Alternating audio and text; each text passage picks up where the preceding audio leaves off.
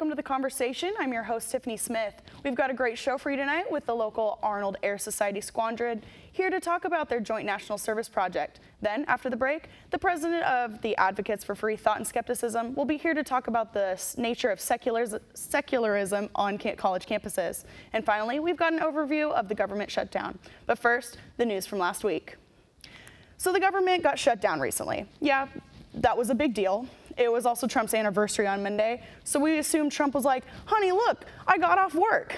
Luckily, they passed a stopgap bill later Monday, so now Congress can get back to unofficially being deadlocked as opposed to officially.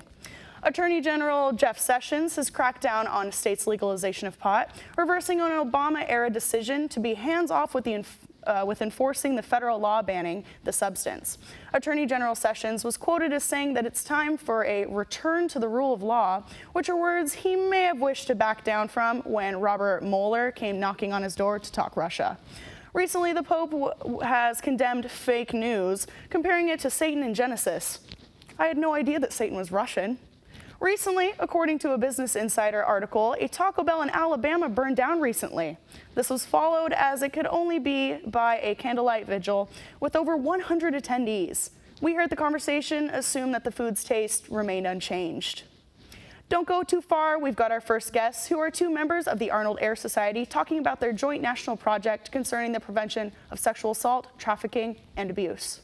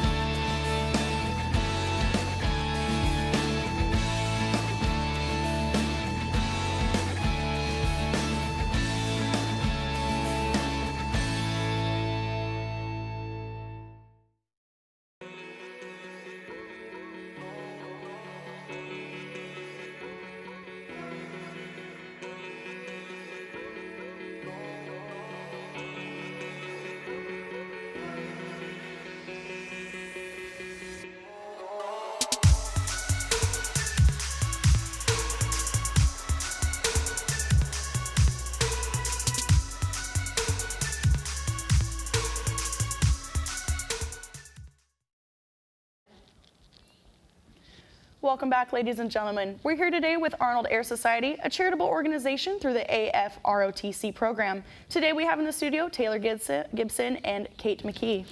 Hello, welcome to The Conversation. Thank you.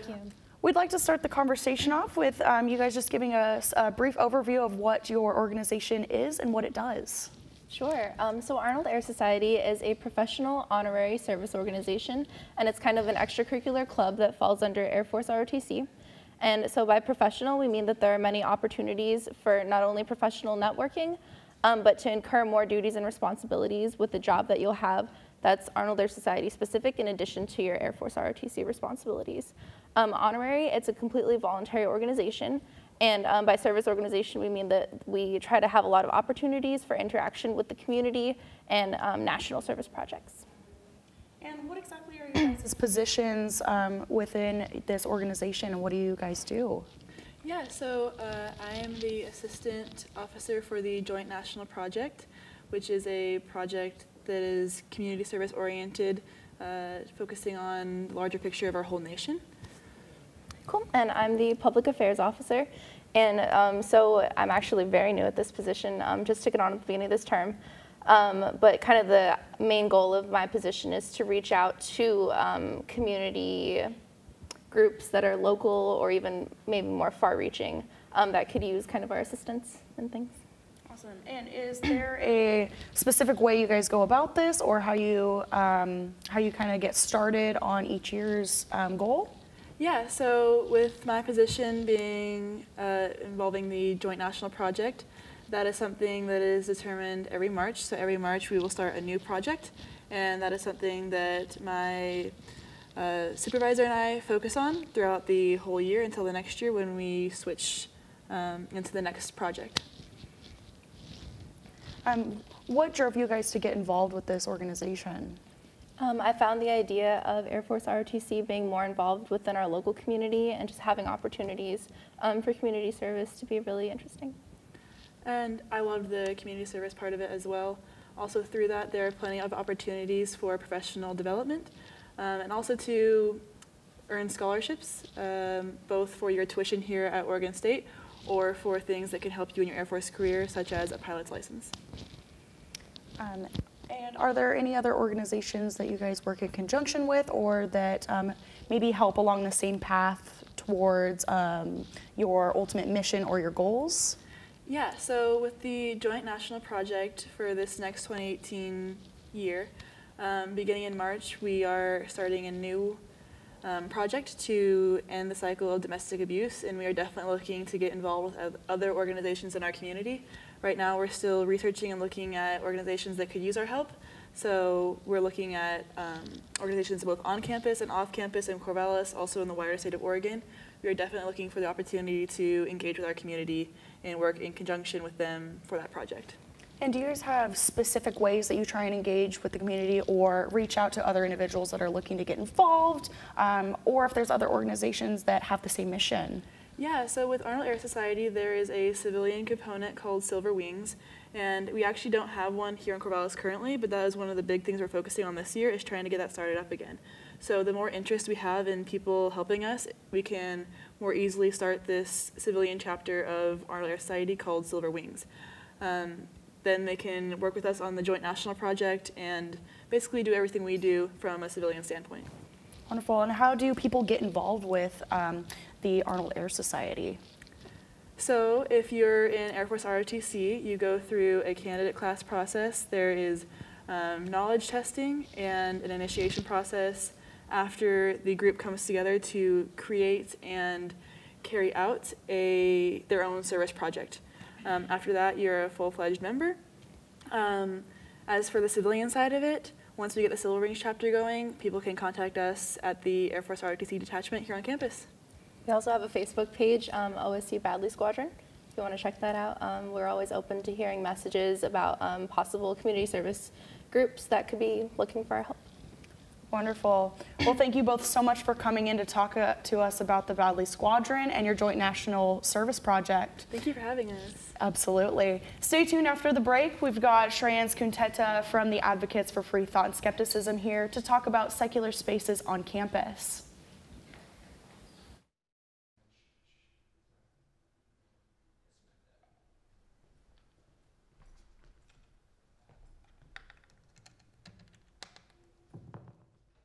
Hello, thank you for having me on the show.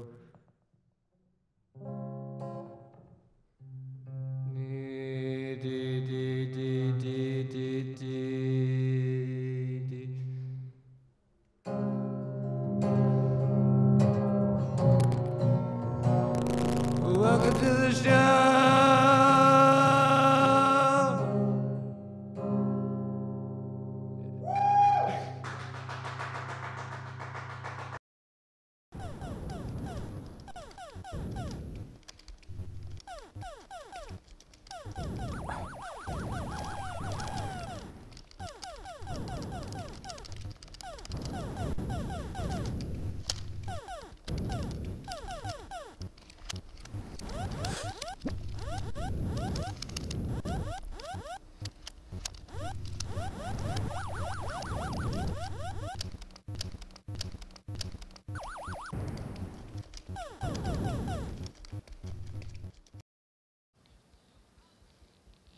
Welcome back, ladies and gentlemen. Sitting today with us is the president of the Advocates for Free Thought and Skepticism group here at Oregon State University, Mr. Shreyans Kunteta.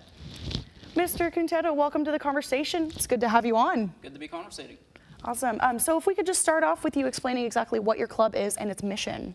All right, so Advocates for Free Thought and Skepticism is the only Oregon State-sponsored group for skeptics, free thinkers, atheists, agnostics, and so on. We're also, I think, the only skeptics group within 50 miles of here, or at least we were last year. We're basically a queer-friendly space where people can talk about philosophical and political issues. Last week, our meeting was about the free will, whether it exists or whether it doesn't. We've also talked about gun control. We've talked about other political issues such as abortion, and we'll be talking about a lot more, which are bound to piss people off.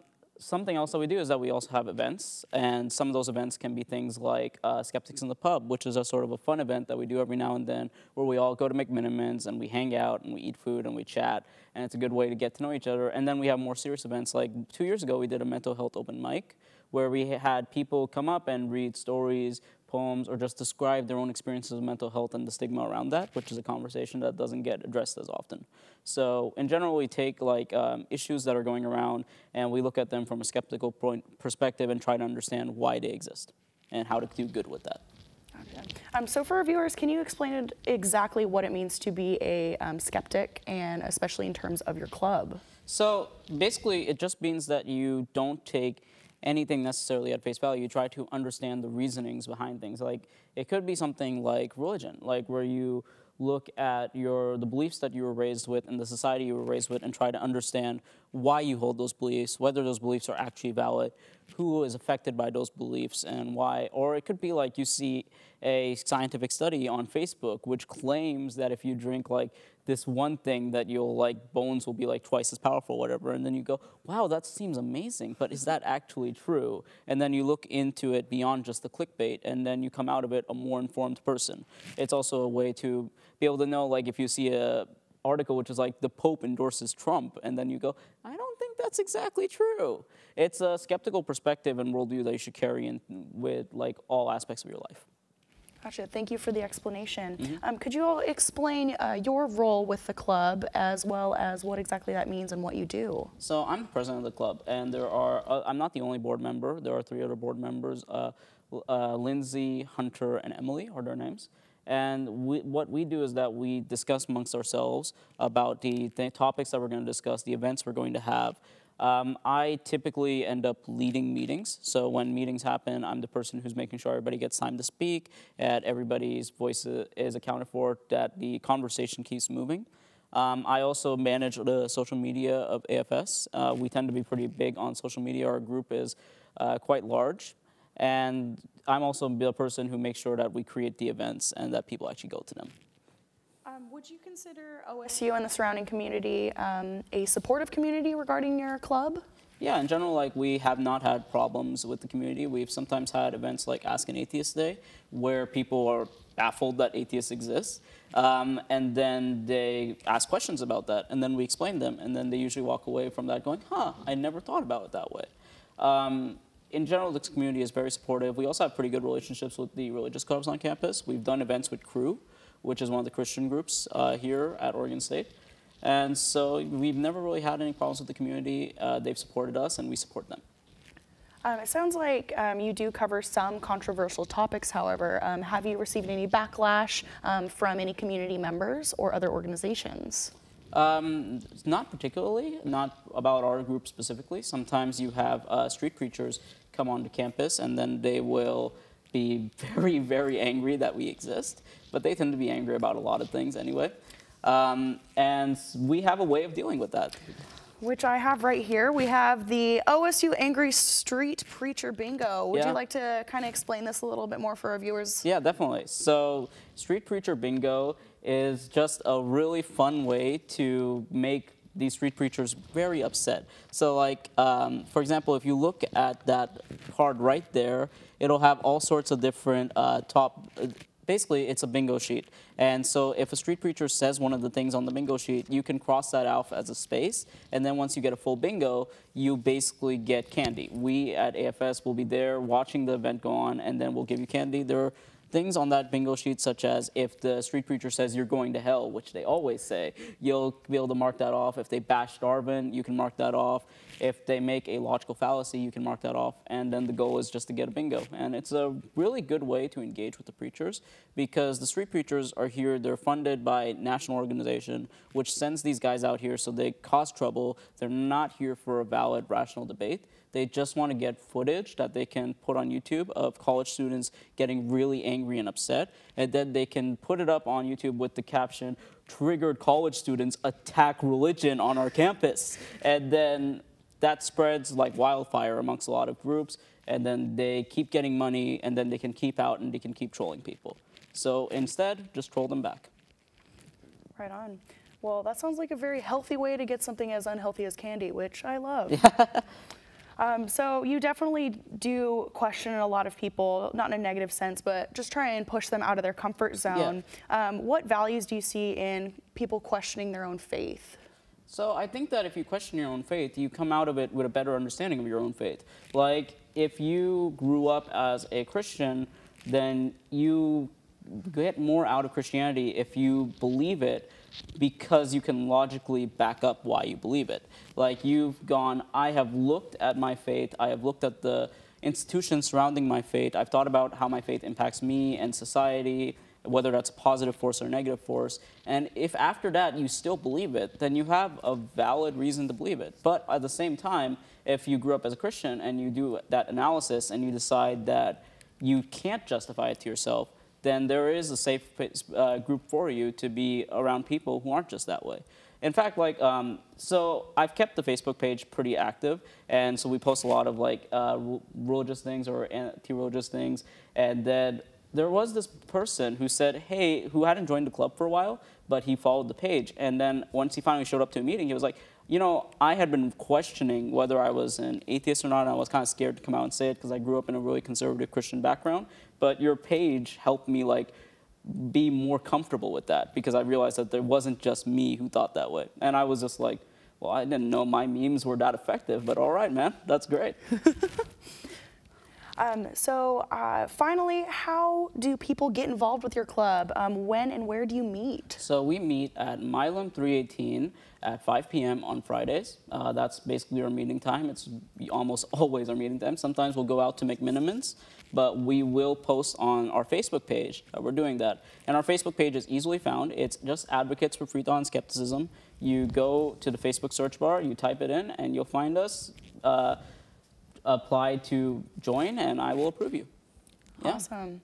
Wonderful. Well, thank you, Mr. Kunteta, for joining us today and telling us about your club and its mission. Yeah, definitely. We'd love to have you on again sometime. Yeah, I'd love to. And definitely show up to a meeting. Yeah, absolutely. Next up, we've got an overview of the recent federal government shutdown. Stay tuned.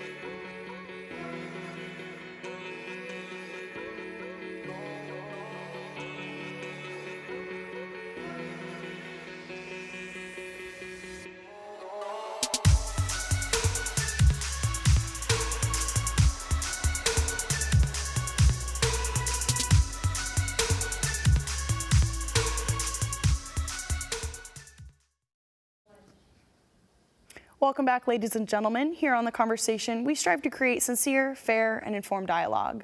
In order to tackle a variety of concepts, the format of this show will change week to week. We are regularly going to have a segment where we take an issue or topic and give a brief but detailed description of it in order to help inform our viewers about the world around them.